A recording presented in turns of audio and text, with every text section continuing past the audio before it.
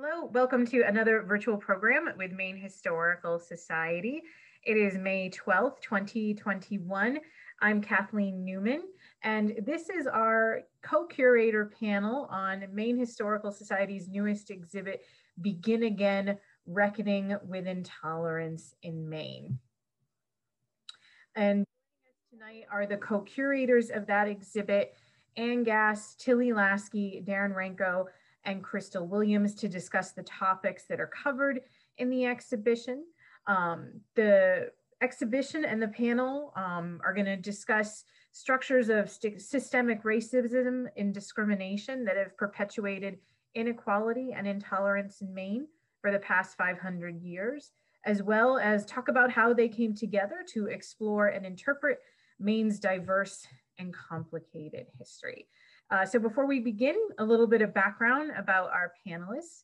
Anne Gass is the author of We Demand: The Suffrage Road Trip, a tribute to the grit and determination of the suffrage movement's unsung heroes. It's based on the true story of an epic cross-country trip that took place in 1915. Anne is also the author of a book about her great-grandmother, Voting Down the Rose, Florence Brooks Whitehouse and Maine's Fight for Women's Suffrage, published in 2014. She is a frequent speaker on her books and women's rights history at libraries, museums, senior colleges, high schools, and other venues. Tilly Laskey is a museum curator specializing in Native art and culture and collaborative curation. Born and raised in Maine, she has curated at nationally recognized museums in Maine, Minnesota, and South Dakota. In 2014, Tilly joined the Maine Historical Society in Portland, where she currently works as the curator, managing on-site and Maine Memory Network online collections.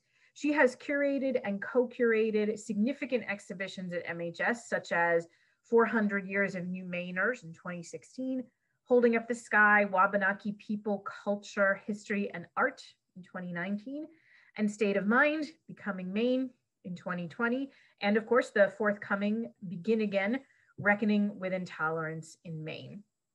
Tilly is a published author of articles and book chapters and is the co-author of the book Precious and Adored, The Love Letters of Rose Cleveland and Evangeline Mars Whipple, 1890 to 1918.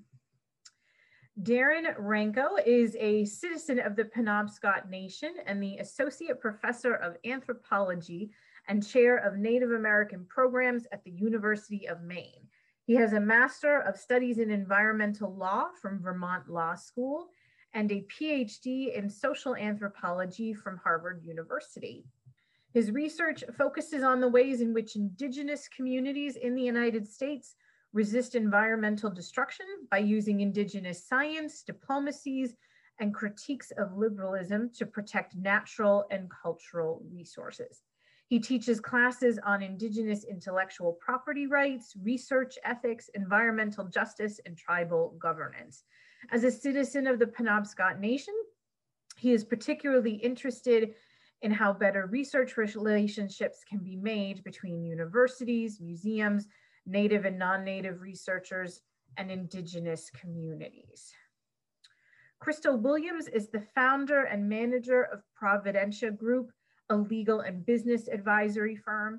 In 2011, she thru-hiked the Appalachian Trail, which later led to her relocation to Maine.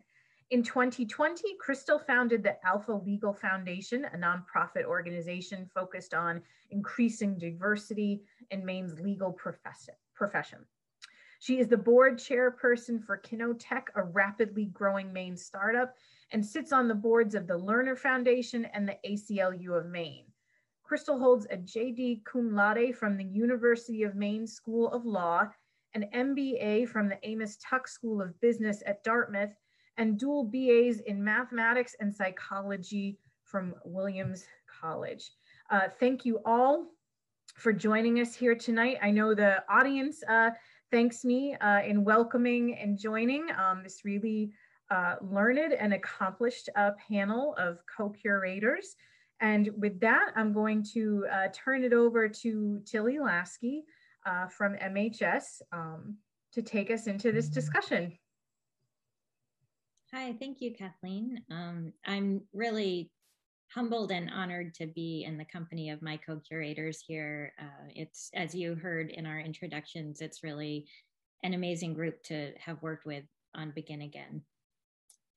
So I'm going to do a 3-minute introduction, and then we're going to just start having a conversation between the four of us. So here it goes. I'm joining you tonight from Brunswick, the past, present, and future homelands of the Wabanaki nations. This land and water has supported me and my family, much in the same way other white families in Maine have benefited from land taken from Wabanaki people. Our exhibition, Begin Again, Reckoning with Intolerance in Maine, addresses the roots of injustices. For example, how we've accepted ownership of Wabanaki spaces with very few questions over many generations. And the exhibit invites us to re-examine these privileges.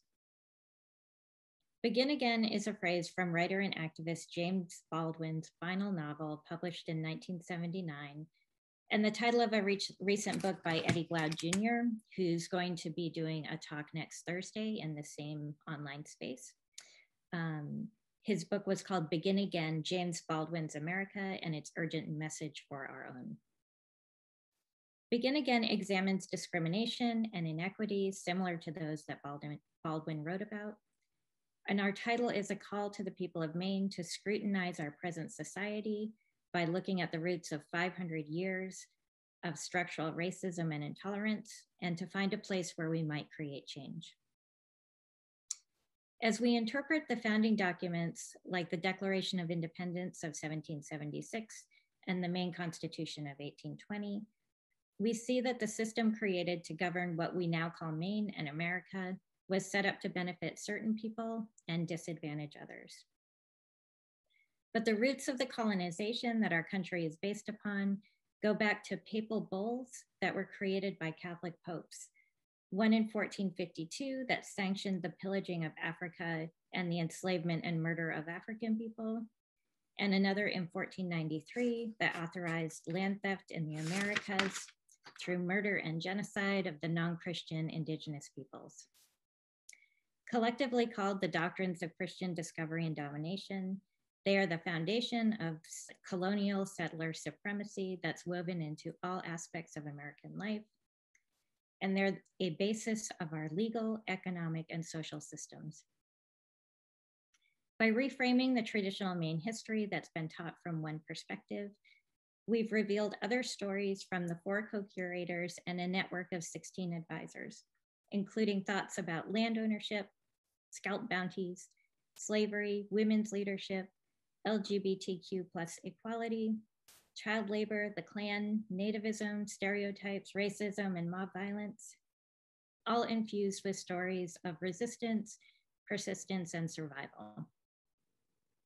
It's a lot to pack into one exhibition, and we're excited to share our thoughts with you tonight about how we brought it together. To start out tonight, as I said, we're going to be asking questions of one another, and I'm going to begin with Darren. And Darren, I wanted to see if you could discuss how you helped us to frame up how the doctrine of Christian discovery and domination and the resulting colonization affected Wabanaki people, and how we chose to show that in Begin Again. Thank you, Tilly, and welcome everyone.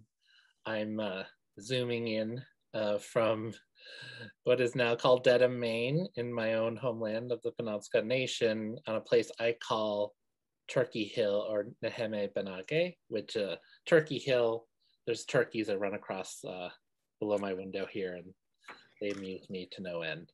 I will say, I also want, before I start answering your question, Tilly, I do want to recognize also your work as a person at the Maine Historical Society, where you and I think a core group of others, but I'm going to blame you or credit you with really making Maine Historical Society a space for Indigenous and Wabanaki stories in particular.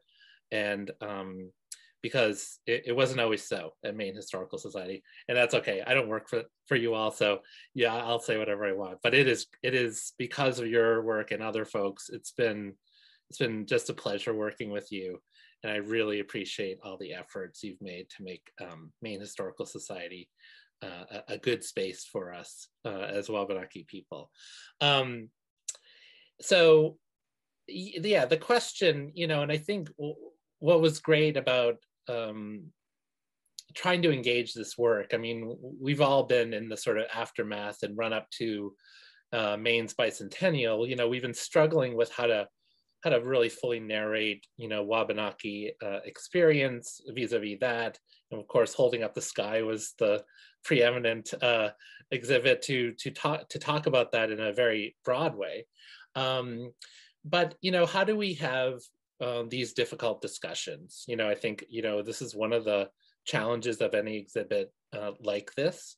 And you and I are both followers and lovers of the work of Fred Wilson, and that's a really important context where Fred Wilson is a curator, an art installationist, a deep thinker about the role of museums in modern American society and life. And I think what we were going for was, we wanted in the difficult stories and the difficult discussions that need to take place to address what we needed to address, we wanted to have an affective environment for people to learn.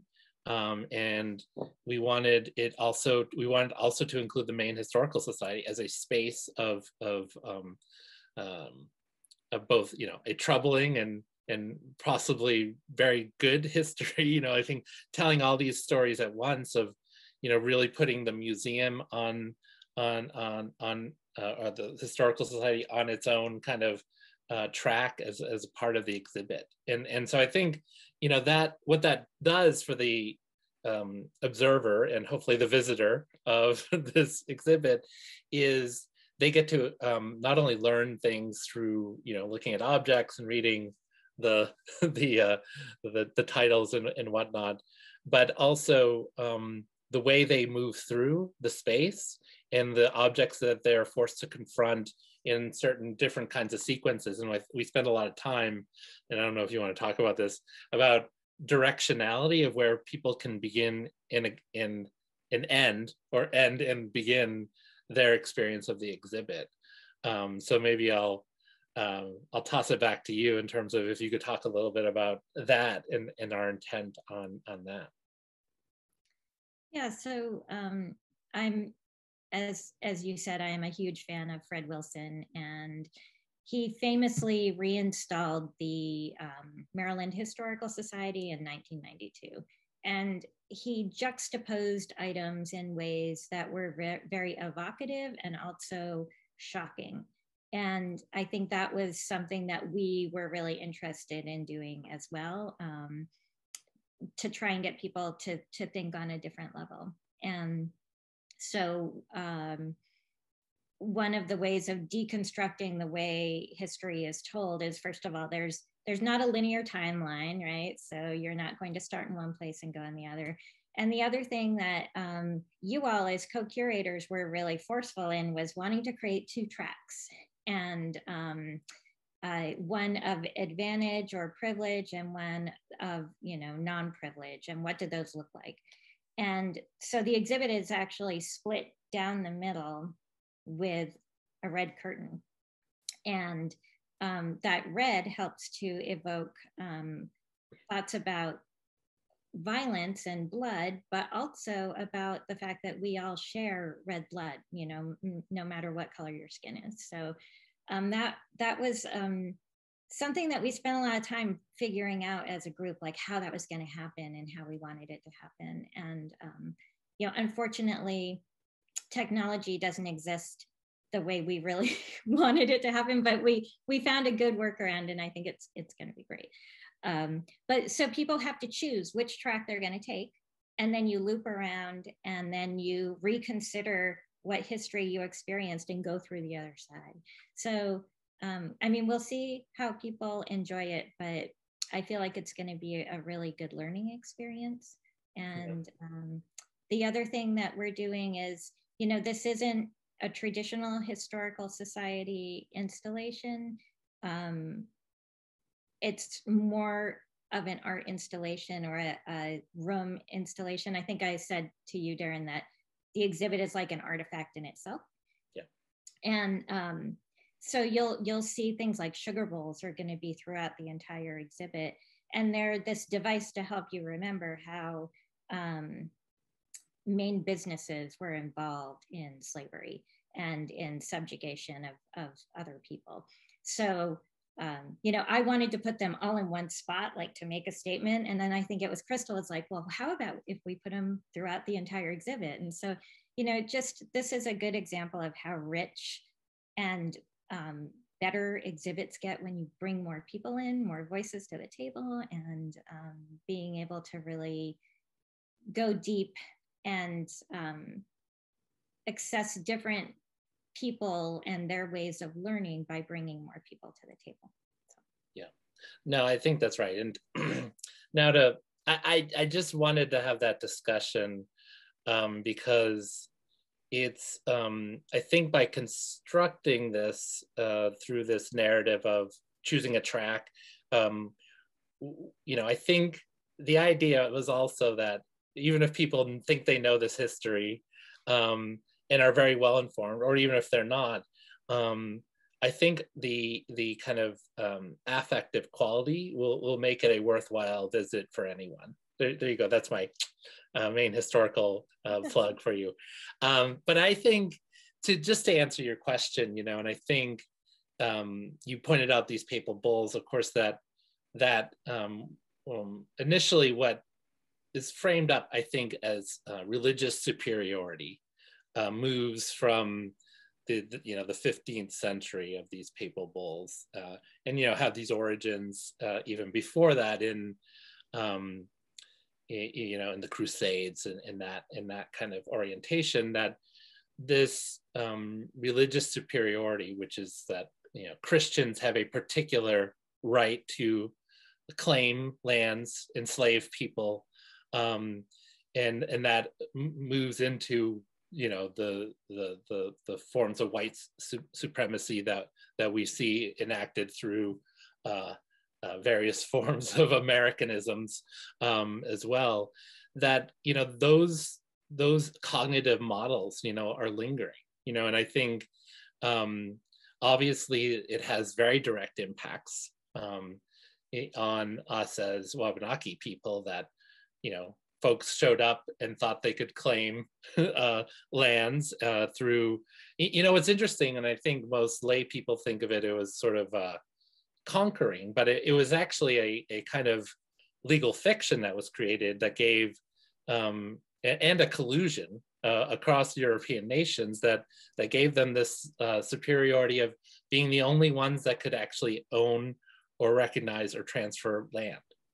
And so I think, you know, from that, along with the, you know, the absolute dehumanization of Indigenous and African people, you know, these twins operate in deep and hurtful and meaningful ways. I know many of the people are you know the history of the Fitz Proclamation, and we, thanks to Jennifer Neptune, we have another sort of take on that and sort of how to build off and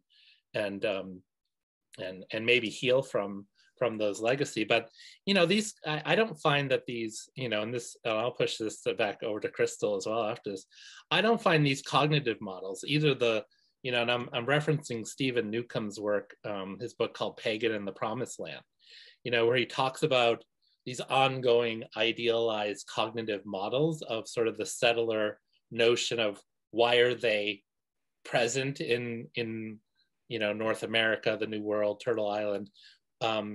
So there are these cognitive models that operate and still kind of function through court cases and, you know, state of Maine resistances to tribal sovereignty, that there is either this notion that land was taken as a role of the conqueror, so might makes right, And then the other cognitive model, so people are like, well, you lost the war, so you didn't, you no longer have your land, which is actually that's really not the case.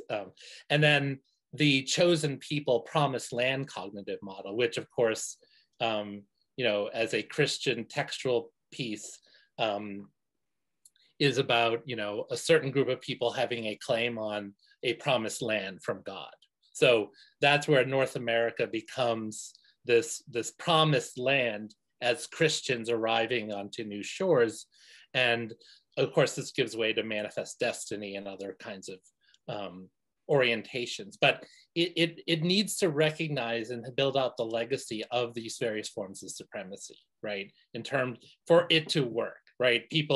Most settlers need to kind of orient themselves towards this, either a conqueror model or somehow, and this is where notions of American exceptionalism come from, that this was a promised special place for a promised special people. And in the way that manifests in Maine is really interesting. It's both unique in certain ways, but also, and for many of the horrible and evocative reasons, it also maps onto it very directly. So, the forms of racialized supremacies for Indigenous people and Wabanaki people in the state is, from Murch versus Tomer, we're imbeciles, therefore are wards and have no control over ourselves, and because we're lesser than. And that structure gets built into the inverse of this chosen people promised land kind of cognitive model. So it strikes me, and this is just where I'll end this and I'll push it to Krystal, is we had this very interesting discussion, Tilly, early on about this notion of a real Mainer. And I really love that discussion. And I don't know if I've I don't know if I've figured it out. I mean, I know what the official narrative of it is that you've been here for a certain number of generations, and you have family that either work the forest or the waterfront, and we fancifully say people who have not been here for that long are not real Mainers. Of course, interestingly, I never got the sense that my Indigenous relations and ancestors were considered real Mainers. I never picked up on thousands of years of hundreds of generations or thousands of years of presence as making me a real Mainer. I think I probably had closer access to it through my French Canadian family that came and worked in mills, and even they are pretty suspicious, and we go into some of that history as well. So I think it's how we orient and what are these ongoing legacies is something I'd love to hear Krystal talk about, in terms of it manifesting both in policy, but in sort of the social, legal, and relationships that we have an ongoing, facing ongoing with. Krystal, so take it over as I fumble. Yeah, no, absolutely. And there's so much that you just said that that really resonated. And I'm just going to be snarky for just a moment, but I love how you were talking about, the different cognitive models and, kind of one of them being like, oh, well, you lost the war, so you lost the land. I just think it's kind of interesting and funny how that didn't really translate to the Civil War, right? And, so we still see signs of the Confederacy and celebrating the relics of that, and they lost. What I find so interesting is, so much of what I experienced in working with all of you, which was a tremendous and valuable kind of journey for me because it was paralleling and feeding into my own personal journey, is that you start to see the cycles in history. And I think we're at another moment where the cycle is like, the cycle is closing or restarting again. And I think we really have a unique moment to make some and drive some really clear systemic change. And, going back to the doctrine of discovery, at least in the legal profession, what was so interesting to me is just how, you have this doctrine and then it becomes embedded in the structure of how the society is governed and how it moves forth. And I love the fact that from a physical exhibit perspective, those are the first documents you see, the founding documents. We see, we've installed it so that you start with the doctrine of discovery, you start with some of the founding doctrines of the country. And in law school, one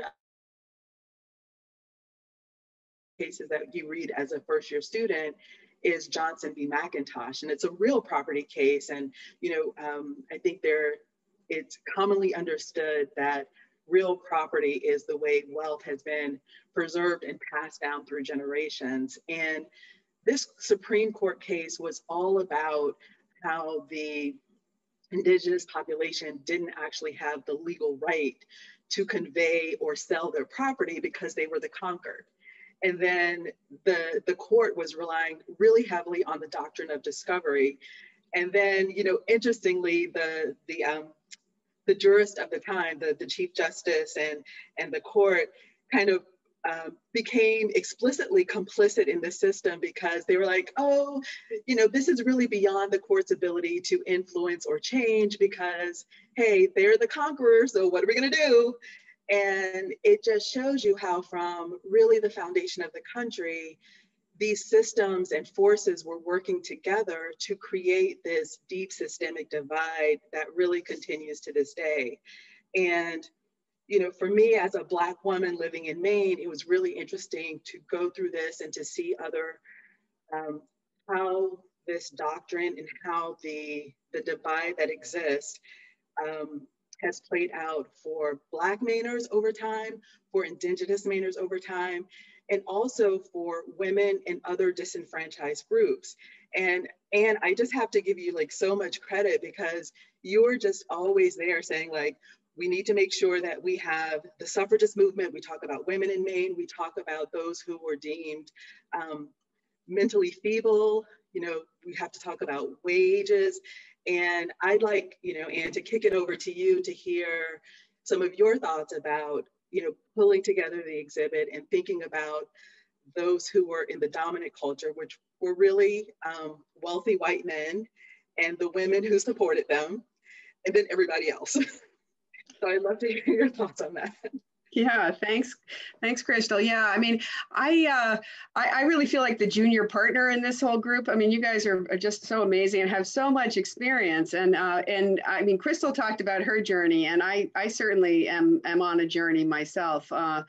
This has really helped me along. So I've learned so much through this process, and I'm I'm in this sort of schizophrenic position of being, here to talk about women's rights and women's rights history, but also being kind of the living embodiment of white privilege, right? I mean, my forebears were probably actively involved in the murder and land theft of the Wabanaki people. I mean, I haven't traced them and that history exactly far back, but I'm kind of certain now that I think that's true. And so it really kind of brought me to a standstill almost at one point, where I was thinking, well, wait a minute. I mean, because the white women really benefited from this system of land theft and genocide and slavery.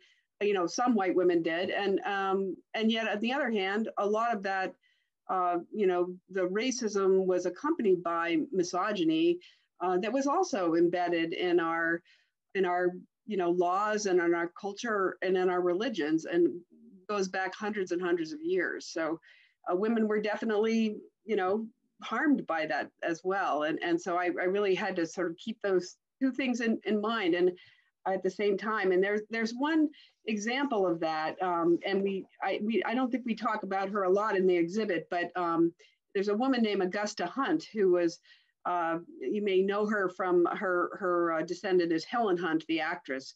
And for 50 years, Augusta Hunt was, she either supported or led every movement in Maine to improve the lives of women and children.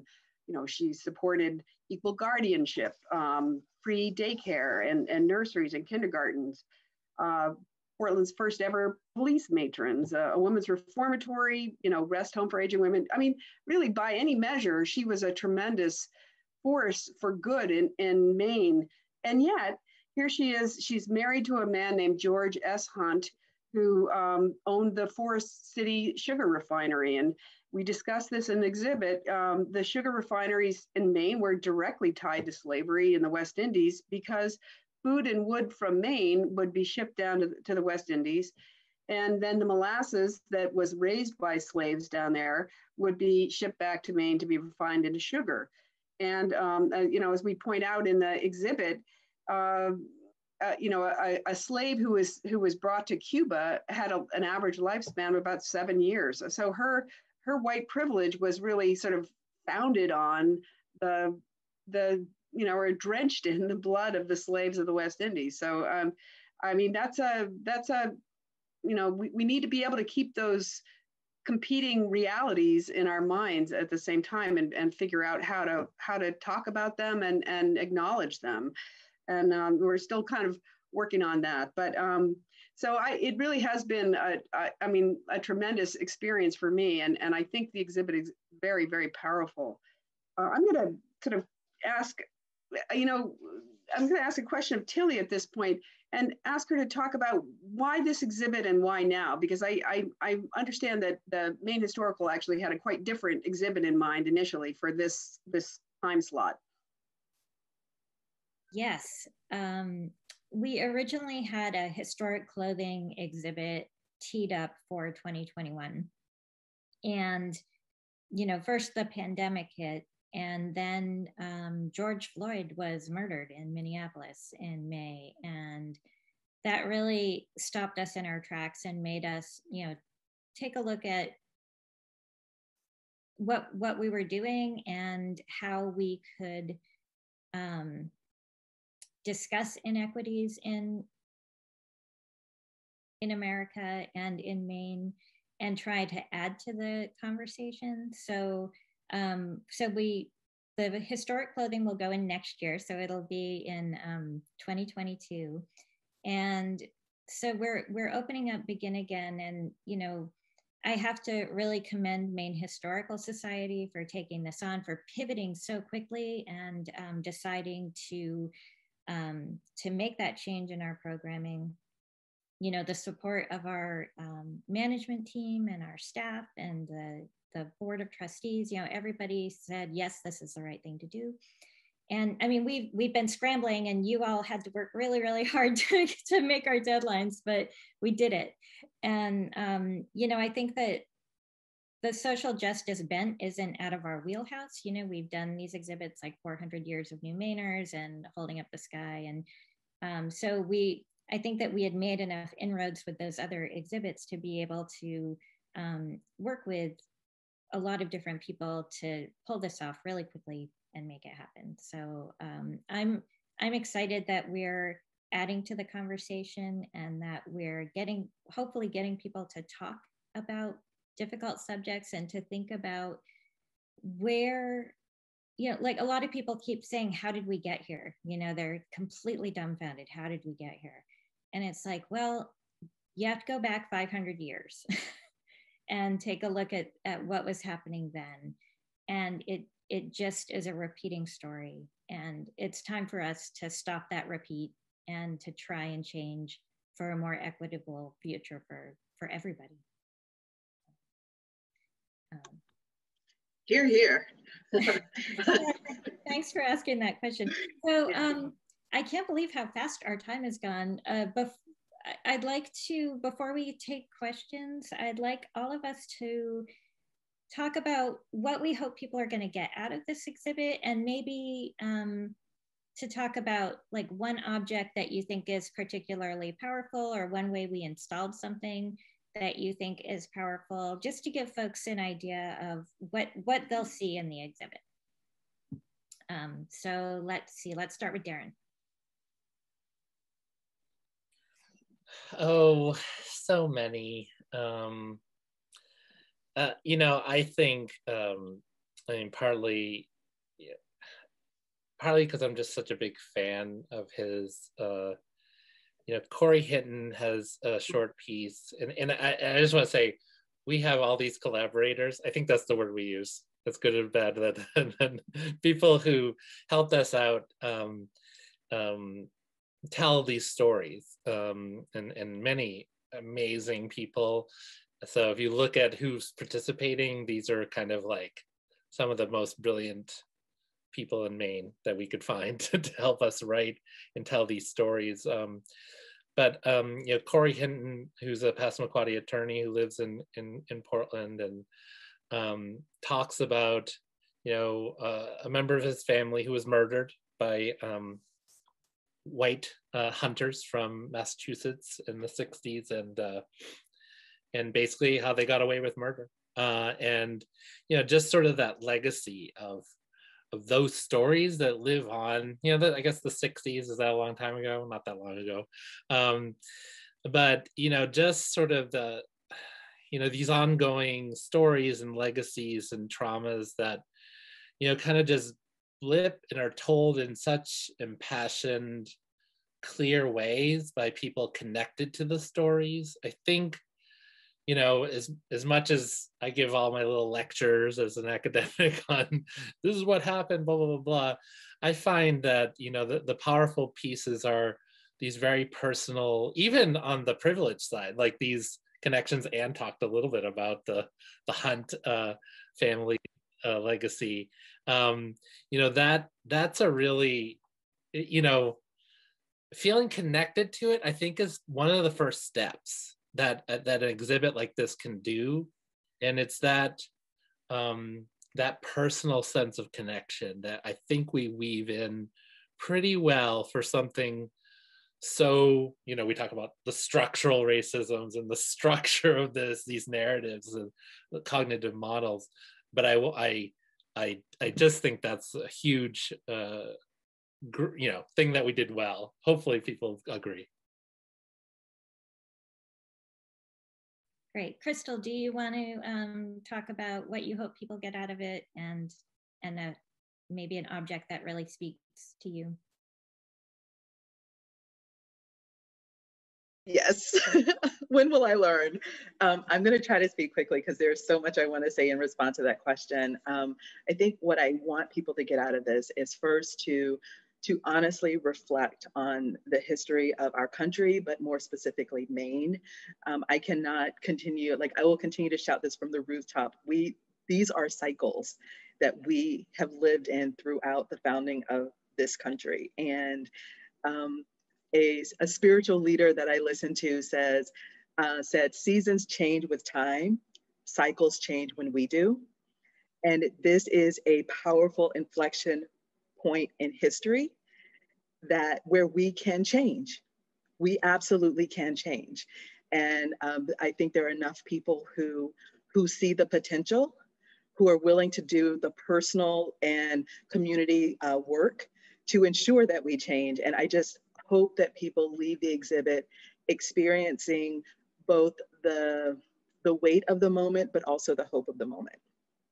And with regard to installations or pieces of the exhibit, there's so much. But I do want to echo what Darren said about Corey. He is one of my favorite people. I love listening to him speak. He speaks so eloquently on so many different topics. So please come down to the exhibit to see what he's written. And if you ever have a chance to be on a webinar with him, take it.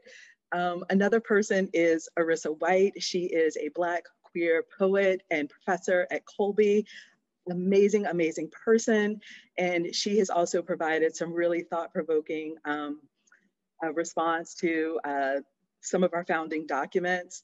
And what I love about her work is she plays around with syntax and the sentence structure. And both Corey and Arissa, Arissa were in some seminars that I did in the fall, so I got to really know them and their work very well. And the piece that I want to highlight is actually the personal story of Charmaine Tripp. So her family, she lives in Connecticut. Her family is descendant of the Malaga residents. Her family is the only, her family branch is the only line that are visibly Black of the remaining descendants. And it was so interesting talking to her and then reading her story, because she has a very different and very heartfelt narrative. And it just raises questions about who gets to tell the story of the family and the experience. And it is just an incredibly powerful, touching piece. And I just invite people to come down to watch it or to read it. And Anne, I will pass it over to you. Thank you. Yeah, great stuff. I was recently watching a TED Talk that was done by Nigerian author Chimamanda Ngozi Adichie, where she warned of the danger of the single story. And I think this kind of theme has been woven throughout our talk tonight. And she says that the single story creates stereotypes, and the problem with stereotypes is not that they are completely untrue, but that they are incomplete. They make one story become the only story. So I'm really hoping that people are willing to unlearn the single story that they may have learned in school. I mean, I grew up in New England, and really, I remember learning in school that it was just those Southerners who were racist. That the North really had nothing to do with slavery and racism. And I kind of believed that for a lot longer than I should have. I'm embarrassed to say. And so, I've really that's part of my journey, is unlearning the single story and learning all these other complex stories that are real. And for me, I think the Klan robe is a really interesting symbol of racism in Maine. I mean, a lot of people don't know that the largest Klan rally, I think, was in Maine. It was directed more against Catholics, and kind of ironically, given the the doctrine of Christian discovery, and all that stuff. But yeah, they were really targeting French Canadian and Irish Catholics there. But so I think it's undeniable. I mean, that stuff is very much part of our history that was only 100 years ago, and we still see its legacy today. So I guess it looks like Kathleen's going to marshal us into some Q&A. Yes, thank you to all our panelists. We're getting some questions from the audience. First question, do we anticipate future exhibits growing from or being inspired by this one? So I'm just going to jump in really quickly because I actually think that's a Tilly question. But Tilly, I don't think I heard you articulate what was your favorite piece or what. Oh, yeah, we might have struck you. So maybe you can roll all of that into one response. Yeah, sorry. That's okay. Well, I think that for me, I want people to, I want white people of privilege to come to our exhibit and to experience it and listen more and speak less. I think that's my ultimate goal. And as far as an object goes, Jennifer Neptune, we commissioned her to make a piece for the exhibit, so it will go in our permanent collection. And she thought really long and hard about what she wanted to make, and she made a blanket coat, and it represents a family of Penobscot people who were murdered in, I think it was 1755.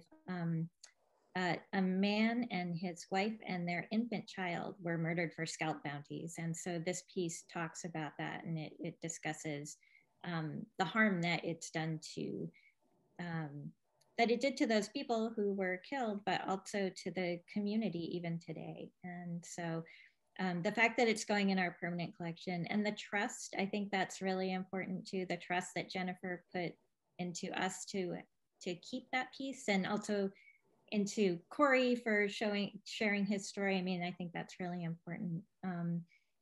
I think this is really ongoing work for Maine Historical Society. And we will have an online exhibit, so it will live in perpetuity online on Maine Memory. I also want to say that we can't tell all of the stories, and we really invite all of everyone to tell their story on Maine Memory Network. You can go on to My Maine Stories and tell us your story about inequity or just about growing up in Maine, whatever you want. It just has to be about Maine. So I think it's ongoing work. I'm not sure how it will fold into the next thing we do, but most of the exhibits I curate have a social justice bent, and I don't see myself stopping that. So. Thanks, Tilly. Another question, is the exhibition all visual, or are there also audio and tactile components? I'll take that one. Because of COVID, we've really had to scale back on our tactile components and our interactives. And so it's mainly looking at objects and reading the text. We do have a video about Malaga Island. The way we have installed it, as Darren said, it's very empathetic and it's very, you're sort of immersed. So I think that that kind of takes the place of some of that tactileness that we aren't able to do because of COVID. Does this exhibit lead visitors to any active engagement with prejudice in Maine? I guess, are there like calls to action here, things that visitors can really engage with? Krystal, do you want to take that, or Darren, or?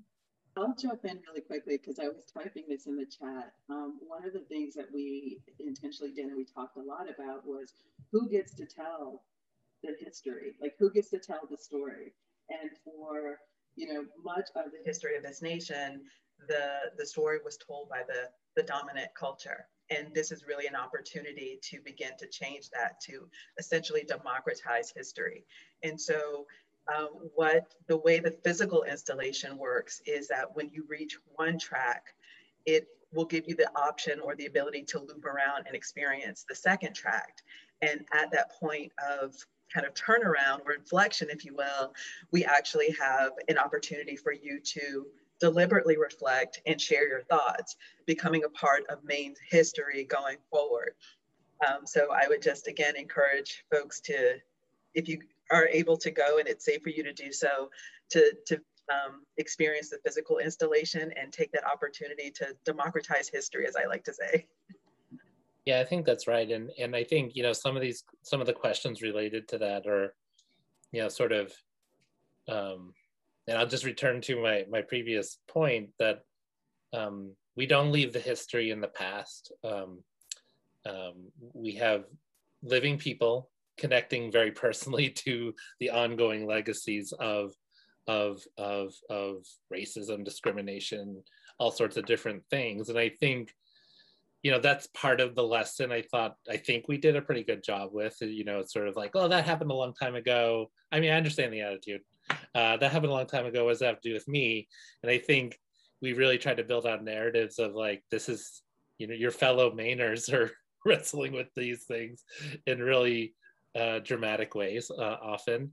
And I also think towards the end of the exhibit, and this could be added to more, I think we're trying to connect to, you know, particular issues. I mean, I can't help but talk about, you know, some of our issues related to Wabanaki sovereignty, that, you know, the struggle for our recognition of our rights and sovereignty are directly related to the silencing of those things because of white supremacy and racism, and that the state of Maine just kept at it, you know, created a very clear hierarchy that we were not fully people, and let alone had rights as sovereign Indian nations. So I think it's a very connected way of telling these stories.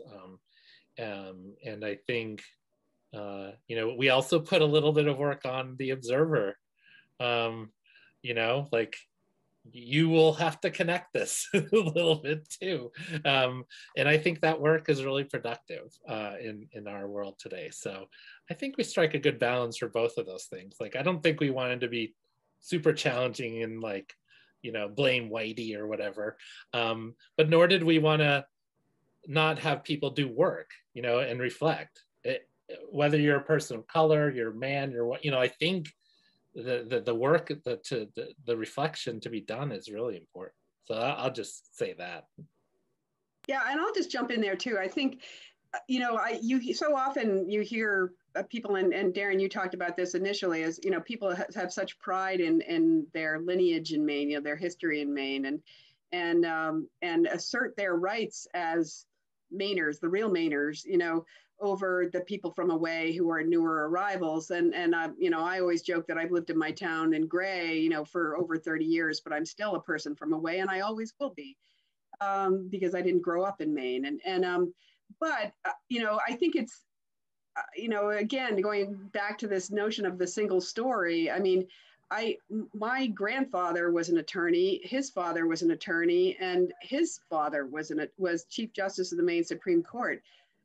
Part of the work I really want to do, and it's easy to sort of sit there and say, oh, I come from this, line of distinguished people or something. But I mean, one of my next projects is going to be really delving into that background. So I'm curious, what did they do in their capacity as attorneys, as members of the legal profession, to extinguish the rights of Native peoples, to limit the rights of women. I mean, they were, and here again, it's a little complicated. They were all suffrage supporters. They were big on suffrage. So it wasn't all bad, but it's not all good. And I think we can't cherry pick our past and just remember and tell the good stories. I mean, I think we really have to embrace all of it.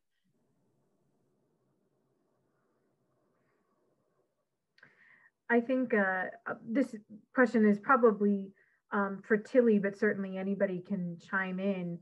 Will MHS continue to deliberately collect around themes like the ones addressed in this exhibit? Well, I think that our collecting in general is mostly passive. Generally people are giving us items because we don't have a lot of money to go out and buy things. But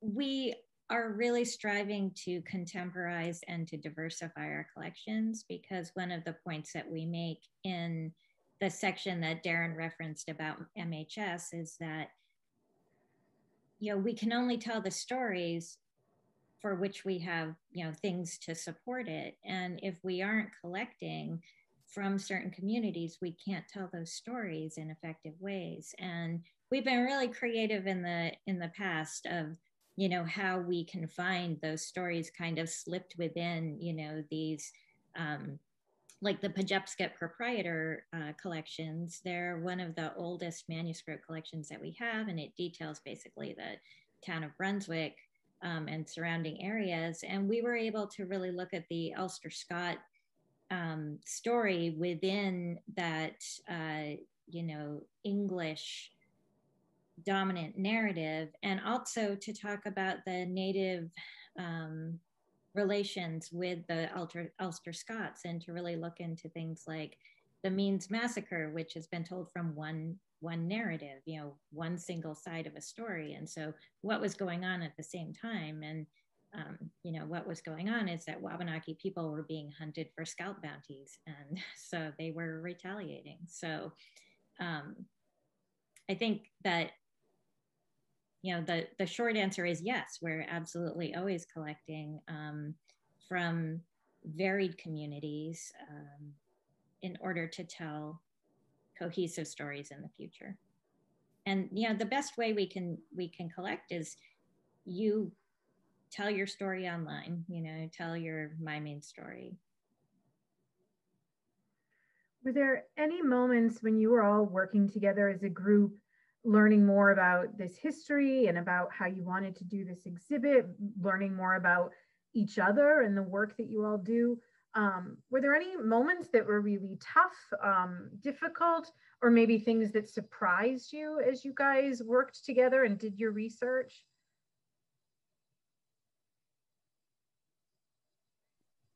I'm just going to jump in and say, no. I mean, for me, I think there were many opportunities for there to be, friction points, but I just want to say I was really grateful for the generosity of Darren and Krystal especially, and sort of towing me along and my understanding and being very frank and open about this history and how they felt about it, but not pulling any punches, but also inviting me to come along with that understanding. And so for me, I would say no. I mean, it's been a really, it's hard for me personally to think about all this stuff and the ways that I benefited from all this horrible history. But you know, it wasn't like I wasn't beaten over the head with it.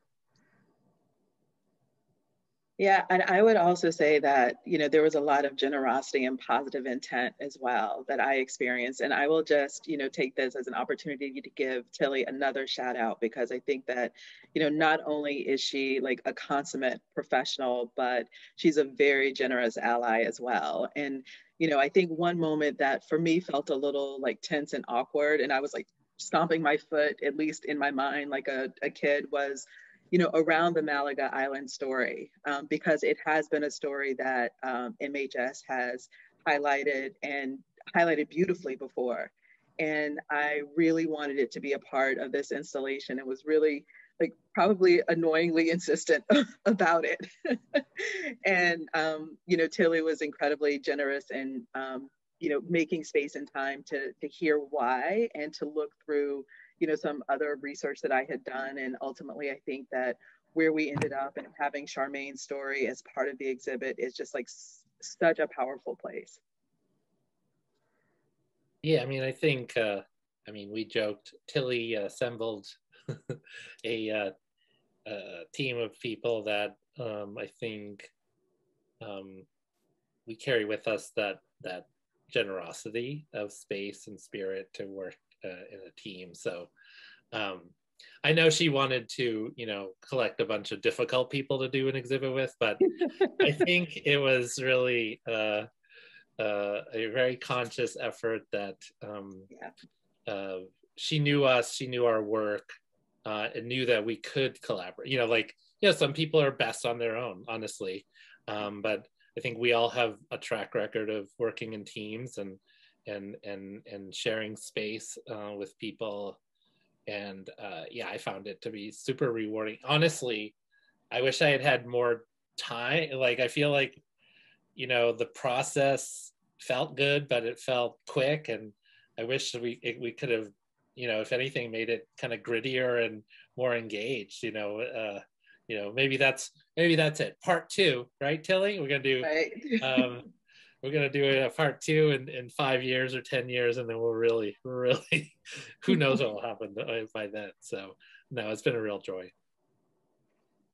Well, and I will just say also that when you think about the power of having diverse, inclusive teams, you know, not to toot our own horn, but toot, like, I think that we really like knocked it out of the park, because it's not just enough to have people with different skin tones in a room. It's about allowing space for the ideas and the experiences to come together, bounce off of each other, meld into something greater where the whole is much, much better than the sum of its parts.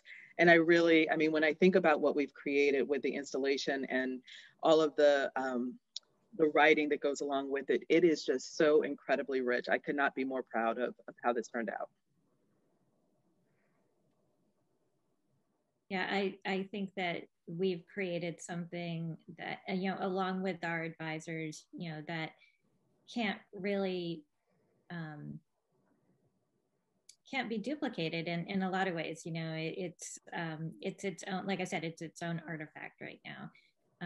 And I would welcome a revisit of this in 5 years to see where we are. You know, we are asking people to think about, you know, how can you change our future? Because we're in a critical place as a country, you know, as a world. One thing we didn't talk about is the environment, and we do talk a little bit about environmental destruction and what we can do to think about, you know, how we can save this earth. And so there's a lot going on in the exhibit, and I really hope people can come see it. Yeah, make it an afternoon event. Have a picnic after. It is definitely a lot there. Yeah. Well, thank you all so much for coming together and putting this exhibit together. We're all looking forward to seeing it. We have had a lot of thank yous in the chat from the audience, and folks expressing how grateful they are and how eager they are to see this exhibit. So again, thank you all so much for sharing your time, your talent, your expertise, and thank you for coming together again tonight to talk to us and to share your work and your thoughts.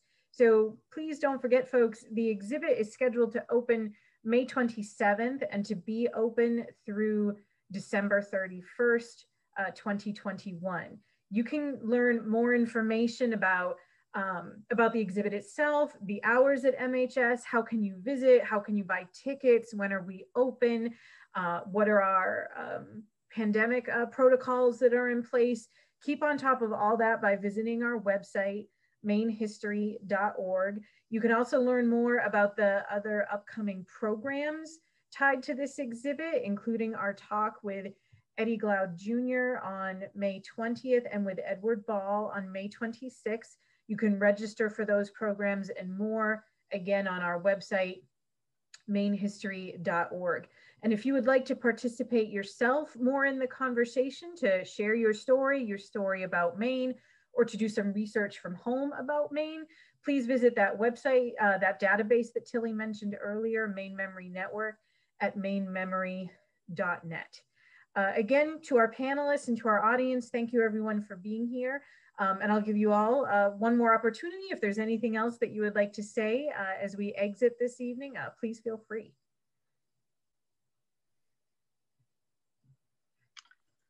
Be well, everyone. Get outside.